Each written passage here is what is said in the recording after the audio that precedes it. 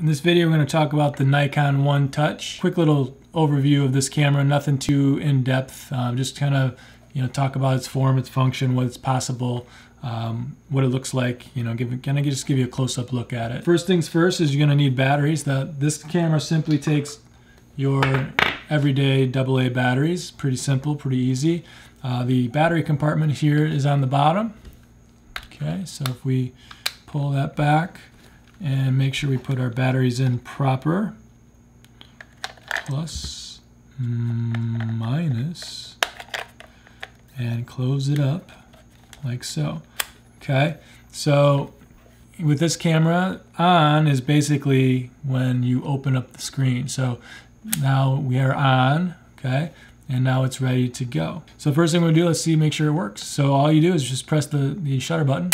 The flash will pop up automatically because it has a sensor that can sense if it needs more light or not. So if I press my button now fully all the way to, there we go with a flash. There's a little light on the back here, of course, that just basically tells you that the flash is ready. Flashlight is on, do it again. And that's how we take a simple picture. There's also a timer function on this little guy. So the timer, you push this over to the side like that.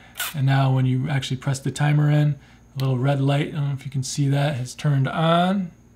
And now it's going to take a timed picture.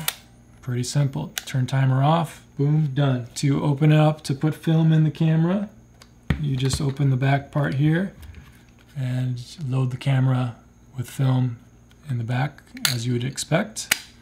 Close it up, and then the little rewind button is down here on the bottom. Not much more to this camera. Hopefully you guys enjoyed this tutorial or this little walkthrough, little quick look at the Nikon One Touch. All right, thanks for watching.